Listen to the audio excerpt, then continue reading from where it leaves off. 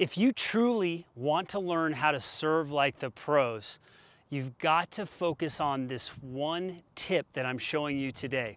And it has everything to do with how you set up with your stance.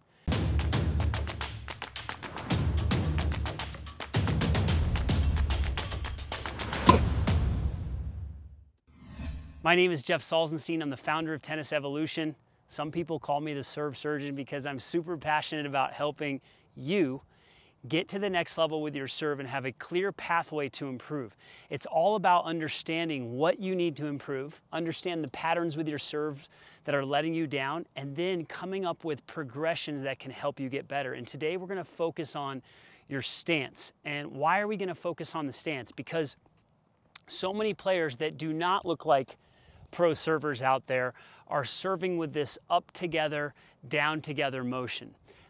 They're having a hard time turning their shoulders and their hips at the beginning of their motion, a la Roger Federer, Pete Sampras, and other great servers that do it really well. And so what I found over the years of studying the serve and even being a racket fit instructor, where we really look at what the body serve connection is doing, in other words, looking at what the body can do, how the body can move, and matching it to the proper and efficient technique. What we want to look at is the stance.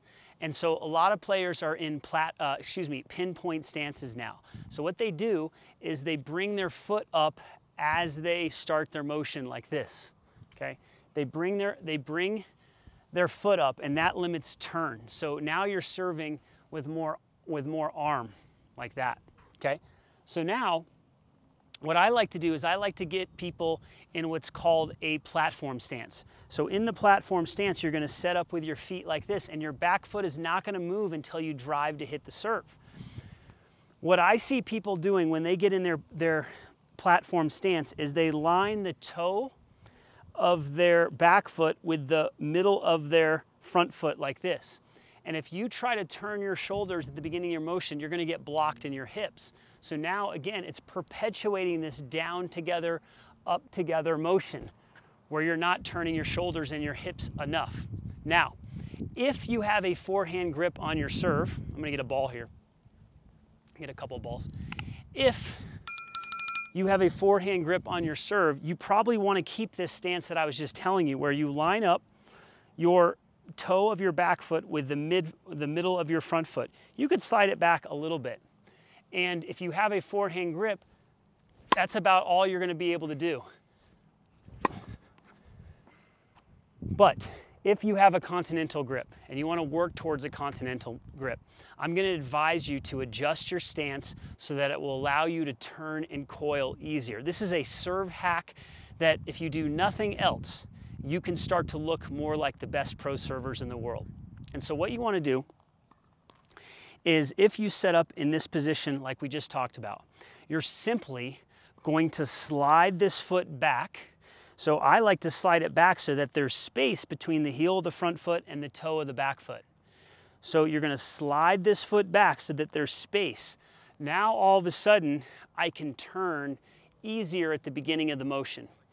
So we do this with a lot of players that send us in video analysis and they want their serves reviewed.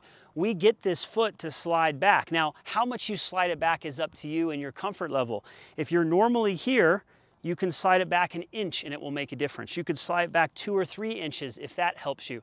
I have some pro players that when they have their foot all the way back here so that they can really turn, coil, and disguise their serves better. So that is a personal preference. Make sure you have a continental grip if you're going to do this. If you don't, I don't advise that you have this extreme stance like this, okay? So we've got the stance where we slide this foot back. Another big tip for you.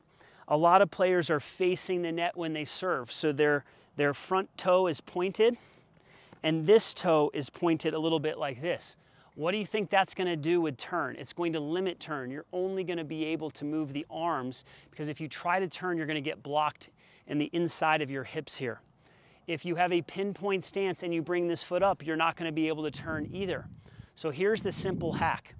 What you want to do is get into this stance and try to get your front foot parallel to the baseline and get your back foot to turn out a little bit, to externally rotate your foot or your hip like this. So now when you do that, you can actually, if I try to turn without doing that, I get blocked right here. As soon as I open up this back foot, now I can turn.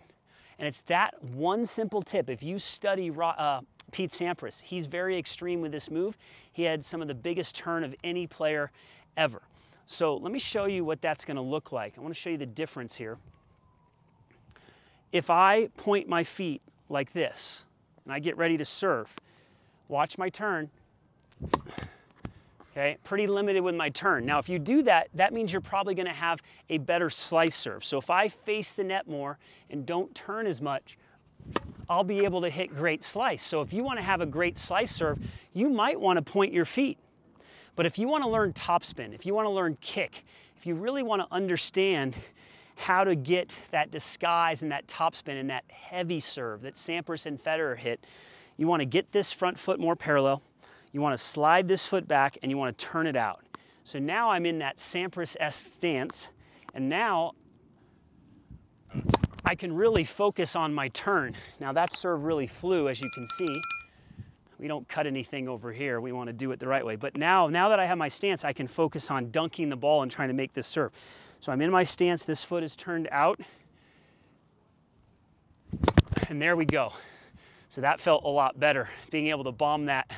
At 46 years young, it feels pretty good without any practice. But that's just because I've practiced these concepts for so long with complete clarity, and that's what I want for you.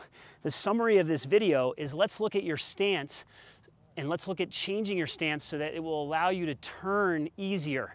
And let's get this foot to slide back, and let's get this foot to turn out, and let's see what happens with your serve.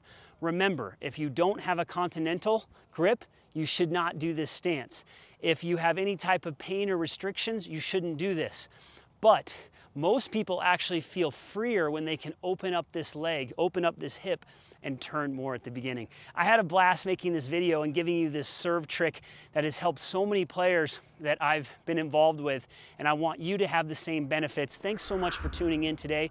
I've got a free gift to give you, a free membership actually, 21 lessons inside our Tennis Evolution app and on our online portal, absolutely free, no credit cards required. Click the link in the description below or somewhere in this video to get hooked up with that free app and those free lessons that will accelerate your results. I look forward to seeing you on the inside. Thanks for your time today.